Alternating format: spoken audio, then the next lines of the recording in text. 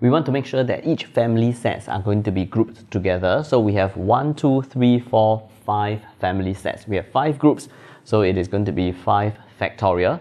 And within each group, it is going to be 4 members of the family cards. So it is going to be 4 factorial, 4 factorial, 4 factorial, 4 factorial for the yellow family, and 4 factorial for the orange family.